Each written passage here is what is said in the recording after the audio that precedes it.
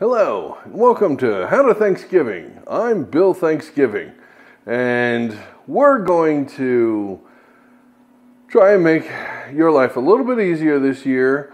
Everyone kills themselves trying to make the most amazing meal, and no one ever appreciates it. So why not find a few shortcuts and a few tips that will make people go, wow, that was really good, and make you go, wow, that was really easy.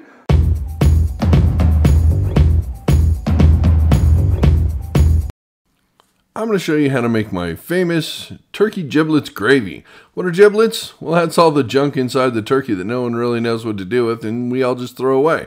Don't, because this is going to make our turkey stock. It's the neck and the Pope's nose in the back, also known as a turkey butt, and all this stuff in the bag. It's going to make a great stock. So put it in there with 2 cups of chicken stock, and then we're going to put it on the stove. We're going to let that simmer for at least an hour.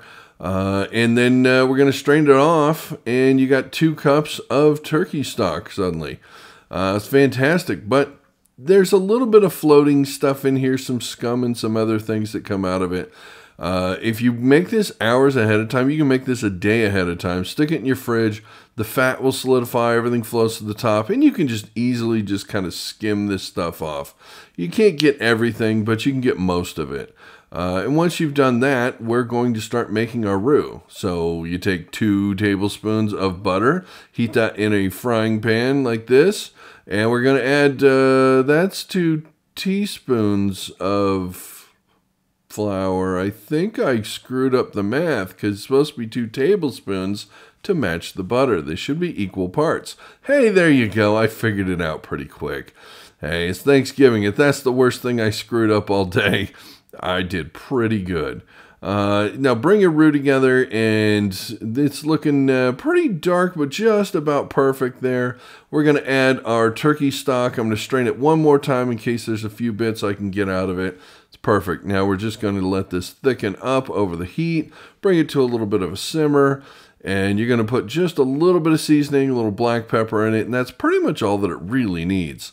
It's delicious and amazing on its own. However, there is one trick you can do that I love that I never told anybody before. You're the only person I've told. Yeah, I throw a packet of instant turkey gravy in there. No one's going to know, and it's delicious, and it's amazing, but you got to kind of break that up. It might get a little clumpy. Usually you put it into, cold water, so when you put it in hot, it gets a little clumpy. Just mash the clumps. They will work out, no problem. But this is the secret to really amazing turkey gravy. Trust me. Your turkey, if you dry it out a little bit, this is going to be the star of the show. It's going to savor everything. So you want your gravy to be amazing.